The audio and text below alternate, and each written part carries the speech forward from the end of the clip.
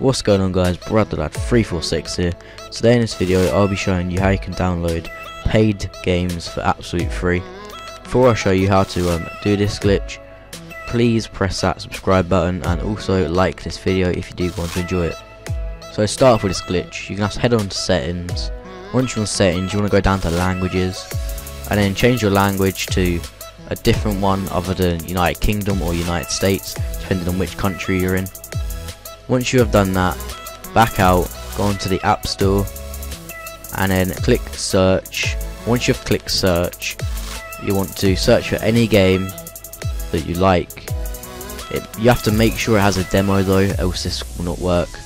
But once you have searched for any game that you like, simply click on the demo, and then as soon as you click on demo, you want to spam circle back all the way out and then go back on settings again.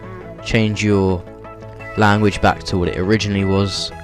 Then you want to go on to downloads, and then you will see that you have downloaded the full version of that game of your choice. But anyway, I hope you did enjoy this video.